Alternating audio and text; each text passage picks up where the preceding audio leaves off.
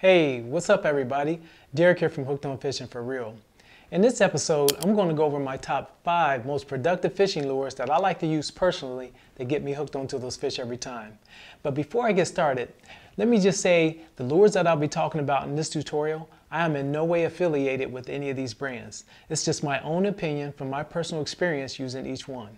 So I will go over the pros and cons of each one, the best way to rig it, and when to use it. So stick around for this in-depth tutorial to help you become better acquainted with using different lures to improve your fish catch ratio.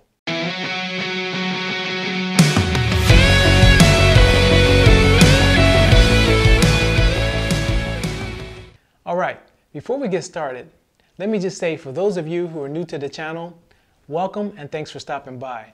I hope you find value in this channel in helping you improve your fishing knowledge. Make sure you click on that subscribe button below and be sure to click that bell and make sure your notifications are turned on so that you'll be automatically notified when I post new video content. And as always, if you like this video and found it very helpful, much love and appreciate it if you hit that like button. Alright, let's dig in. So here in front of me, I have my top 5 most productive fishing lures. And I'm going to go down the line here and talk about each one and where they rank in order from 1 through 5. Now, let me just say this. Just because I rank one lure over another doesn't mean that that lure is better than the other. It's just my way of how I classify them according to how often I use them. But either of these lures will work. Alright, so number 1 on the list. I have the Ore-Ace Micro Metal Spoon Lure. This is an all-season lure, guys, and will catch you a variety of different types of fish species ranging from tuna to mackerel, cobia, snook, redfish. I mean, it catches them all.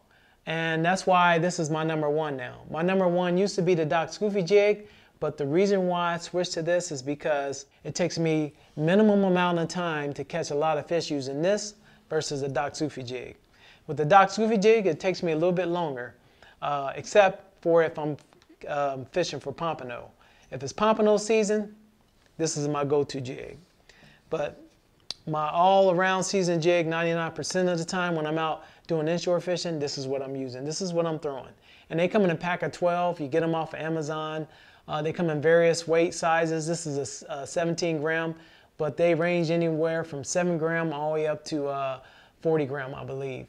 And here's a quick tip, guys, to determine what size lure to use. It's based on the depth you're fishing in. So if you're fishing in, let's say, 5 feet of water, then you should be throwing a 5 gram lure. If you're fishing in 10 feet of water, you should be throwing a 10 gram lure, and so forth. But that's how you determine the correct lure weight. But, you know, back to this. What I love about these, it has a nice shiny coat of paint on it, and it's solid. It does not chip. And that's one of the things about the Doc Scoofy Jig. I notice, like, if I'm hopping it along the bottom of the seafloor, by the time I get home, this thing is beat up. It's got a lot of paint chips in it. But these Ore-Ace Metal Spoon lures here, the paint is so solid on there, and it's a good coat of paint that is very hard to chip. And I like the holographic foil design on it too. It really gets those fish attention. This really looks like a really nice, shiny threadfin in the water that's struggling to stay alive. That's what it looks like. And man, I just like the look of this in the water column. Now, when you get these, they come with a treble hook on the bottom here, and then this single assist hook is usually up at the top. And what I like to do is I take out the treble hook, and then I take the assist hook that was on the top, and I just put it on the bottom here. And then up here at the top, I add a split ring and a barrel swivel. And that's pretty much it, guys. And the reason why I take out the treble hook is because I had some of these before, and I never switched out the treble hook, and I was getting snagged on the bottom a lot, and I couldn't free my line. I had to cut, and I was losing my lures.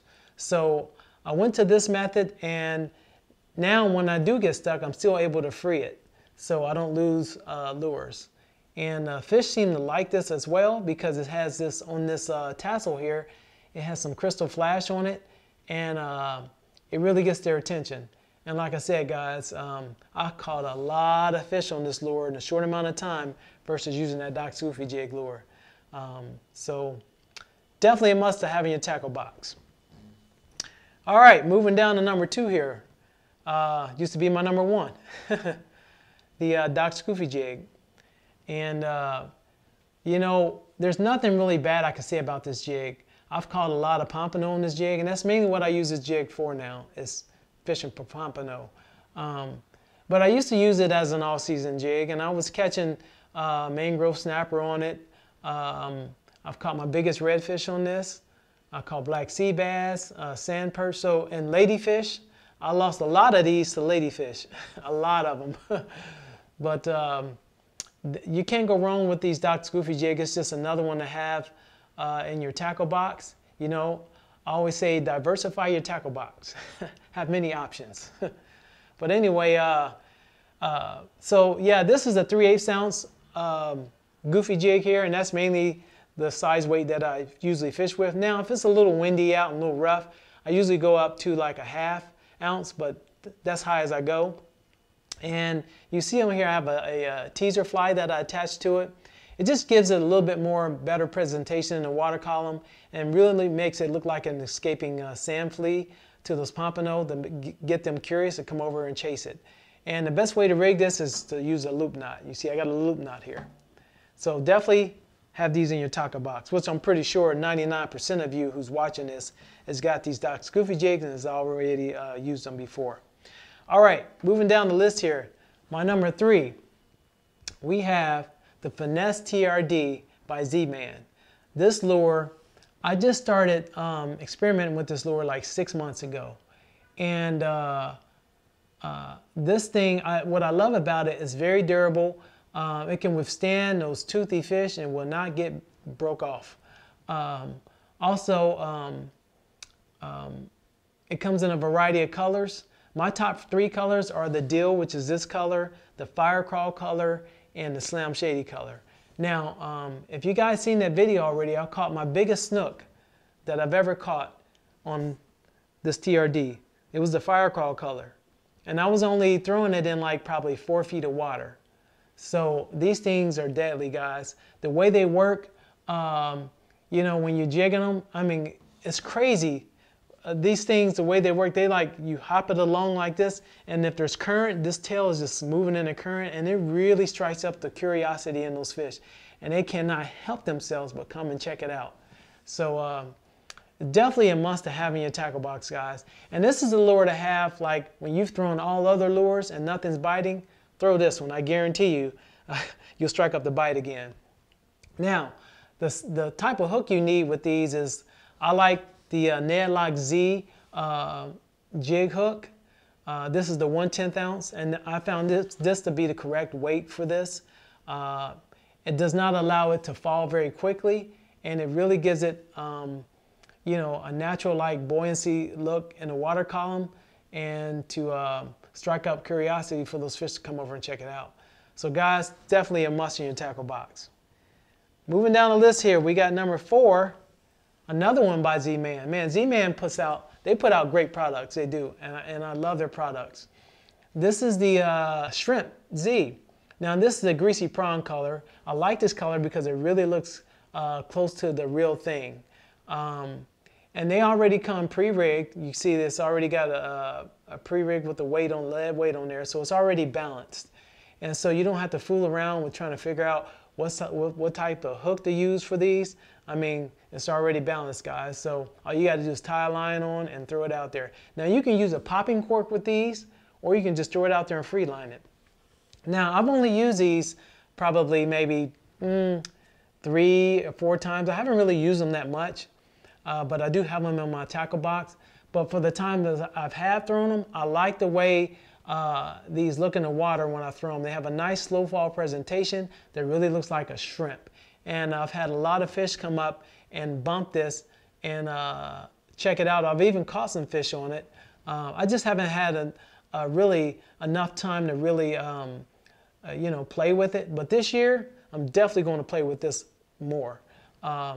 Now, the only thing I wish that these lures had that came with, I wish Z-Man would, you know, kind of add a scent to these, like, you know, like the Berkeley Gulp. But, you know, maybe that's in the future for Z-Man products. Maybe they will scent their shrimps, you know, their shrimp.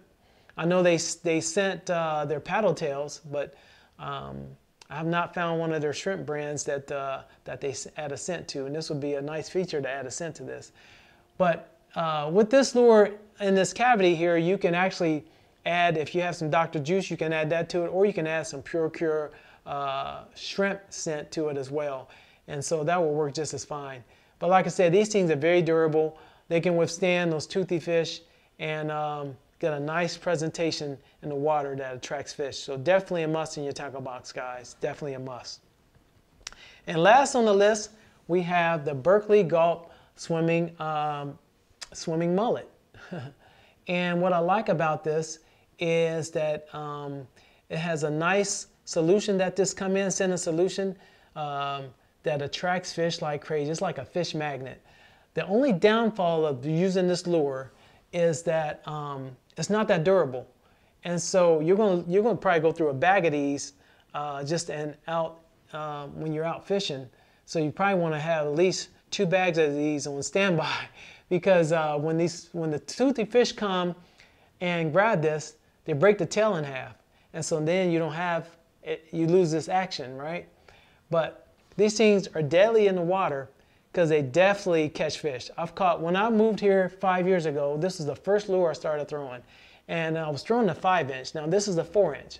I was throwing that 5-inch, and guys, I was catching all kind of fish species on that lure. The only downfall, like I said, the tail kept getting broke off. So that's why it's number 5 on my list. Now, if Berkley can come up with a way to make these as tough as a Z-Man, but keep that same fish attractant solution that they have with these, this will probably be my number 2 on the list. But right now, it's my number 5. Now, how you want to rig these is, this is a 1/4 ounce trout eye jig head. Now, this is the short shank, so this will be great for the 4-inch. If you have a 5-inch, you can probably use a 1/4 ounce long shank trout eye jig head.